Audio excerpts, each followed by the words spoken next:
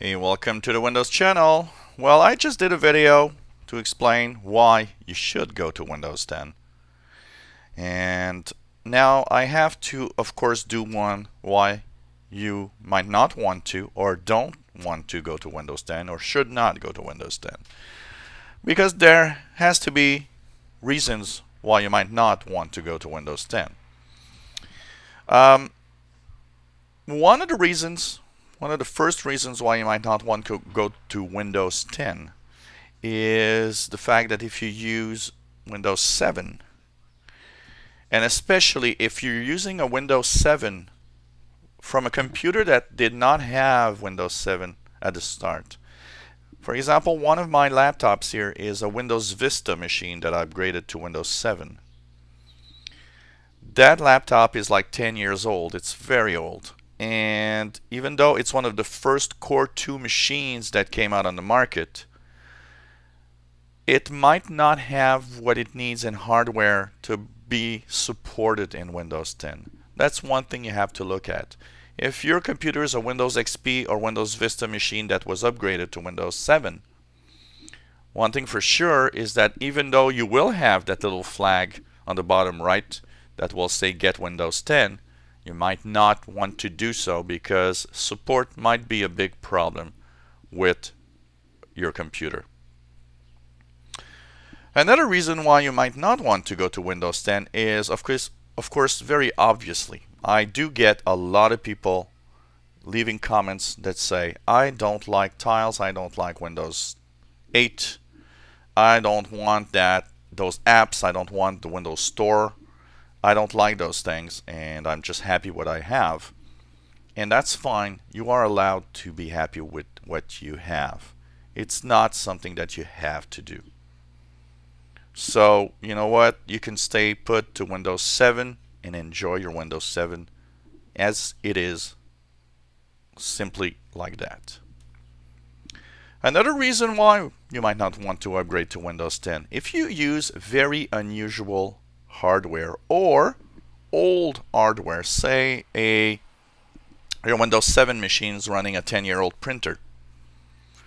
Well, it is possible that already in Windows 8 it's not compatible, and it's really possible that it's not compatible in Windows 10. It's just too old. And you know, I get a lot of these because I do have, as a tech guy, a lot of clients that have old hardware. Stuff that's very unusual or very old for a simple reason it does something that you cannot, do today, or simply because to buy the same type of hardware today is so expensive. You just want to keep that old hardware. Of course, that would be one of the obvious reasons why upgrading to Windows 10 is not such a good idea.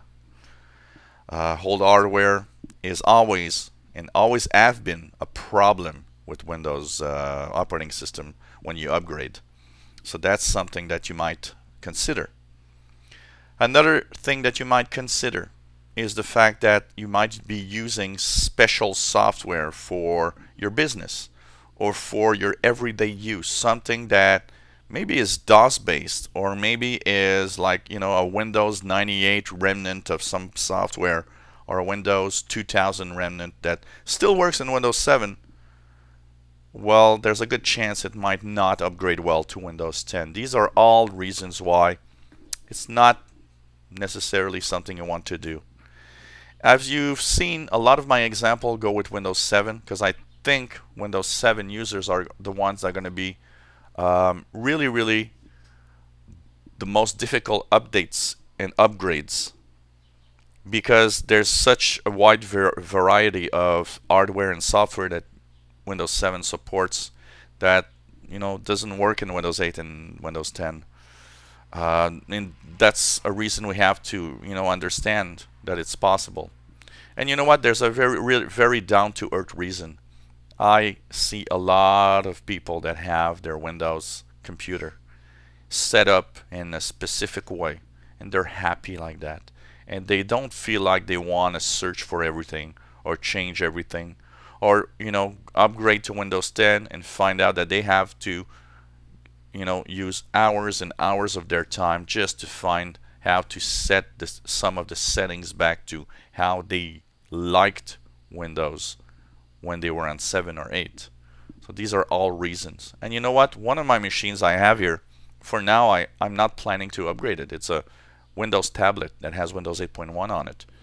And I'm actually so happy with Windows 8.1 on a touch device because it is fantastic.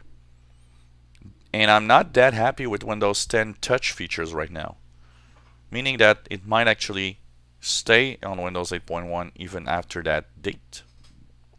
So these are all details that make me think that maybe I don't want to go to Windows 10 on certain devices. I know that, you know, my own old Toshiba will not upgrade to Windows 10. I don't want to do so. Maybe that Touch 8.1 machine will not. Of course, I'll upgrade others because I have other computers. So I'll be upgrading Windows 7 on other machines. I'll be upgrading Windows 8.1 on this laptop that I'm using right now to Windows 10, that's for sure. So, you know, it depends on the use that you have, but there are some really good reasons why you just don't want to go to Windows 10 also. And you don't have to, frankly. Even if you have the notifications, it's not something going to be pushed on you. It's something that you will have as an option available to you if you ever want to. If you have any comments, questions about the upgrade process, about anything Windows 8, Windows 10, let us know. We'll try to help you if possible. And maybe you have your own reason why you don't want to upgrade to Windows 10. Why not share it with us? If you enjoy our videos, you can subscribe. You'll be, of course, notified every time we have new videos online. And hopefully, you enjoy our videos and we'll come back.